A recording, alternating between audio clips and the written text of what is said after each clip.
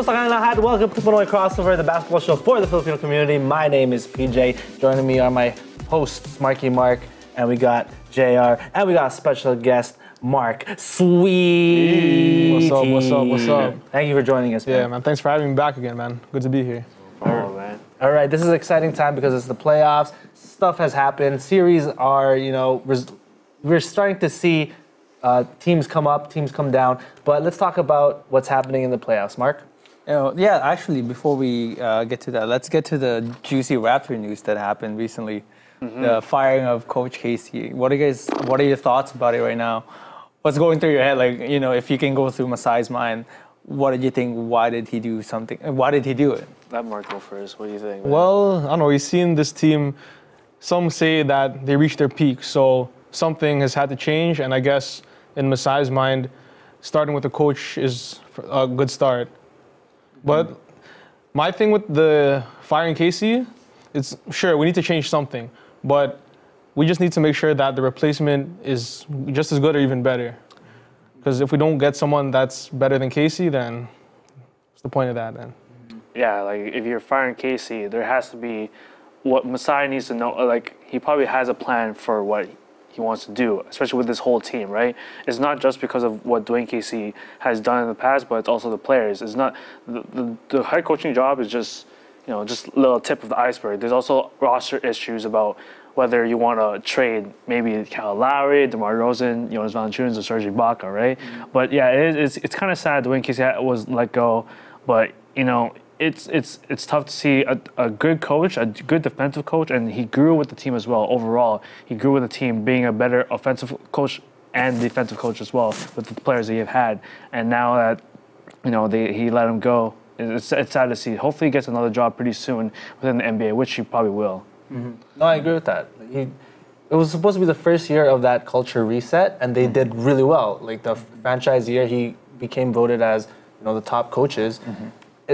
You just got hit with the wall with LeBron, mm-hmm. and losing to LeBron twice, and it just didn't really. It wasn't the climax that we wanted as Toronto fans. Mm-hmm. But again, Mark said something had to change, and I don't know. It's a tough situation because they did so well. What else can they do either in the off season or what's the who can replace? That's the main key. Mm-hmm. I don't know Jerry Stackhouse from 905, but. Mm-hmm. It's going to be a tough situation for Masai, and I feel like our hopes and I don't know if it's going to be a rebuilding phase again or because right now it seems that was the peak. Can you keep on going further than that? Because just beating that franchise record was a big accomplishment for the Raptors. What do you think?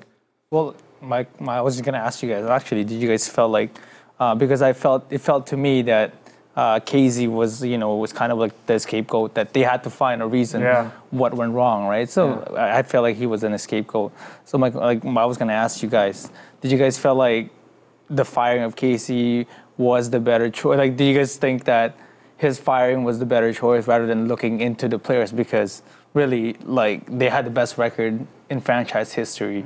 Mm-hmm. They played really well against the Wizards.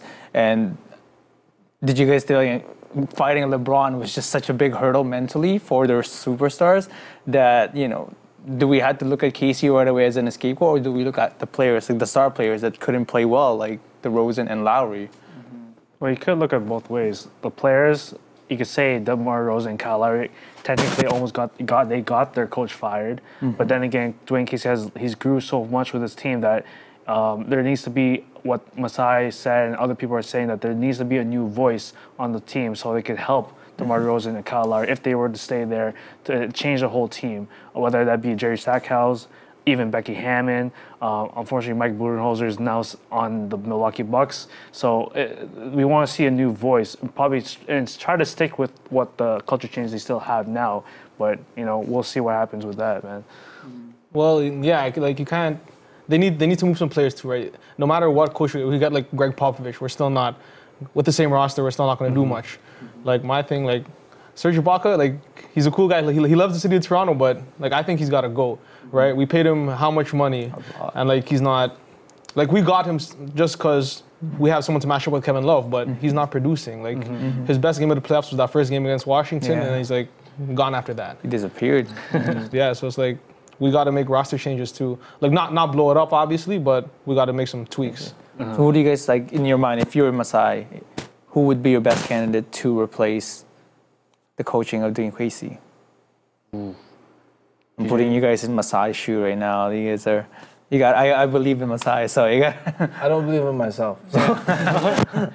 I don't know. Like I'm just gonna go back to that last question. I don't think they should have fired Casey. I like Casey, and especially since that was the 1 year where he did redeem himself. He came firing, and he became coach of the year. Then he brought them to franchise records. So I feel like Masai should have gave him a chance, but just like you said, it was a scapegoat type of move because the public was just really angry. Toronto was just quiet.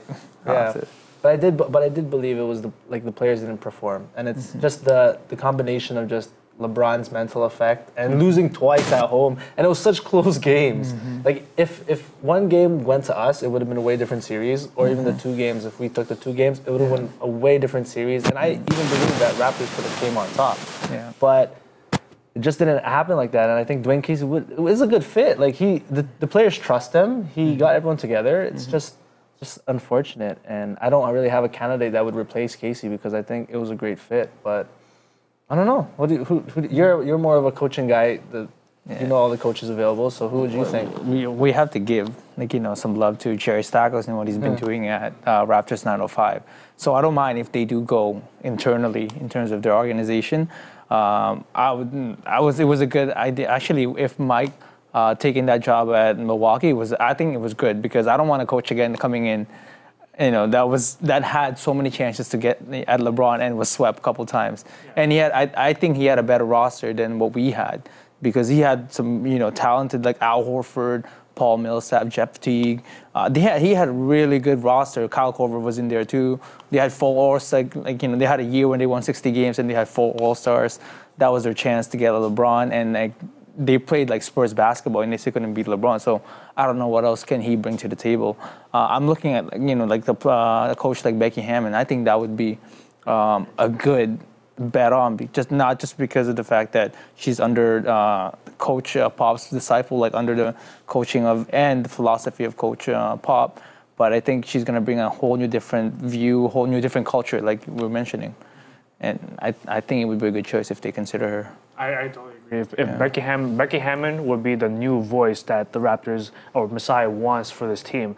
And then alternatively, I know probably you want to see like Nick Nurse or to be promoted. There's also, Jerry Stackhouse internally. So those are probably my top 2 picks. I'd say Jerry Stackhouse and that new voice, Becky Hammon. Hopefully she gets her own first coaching job in the NBA as well.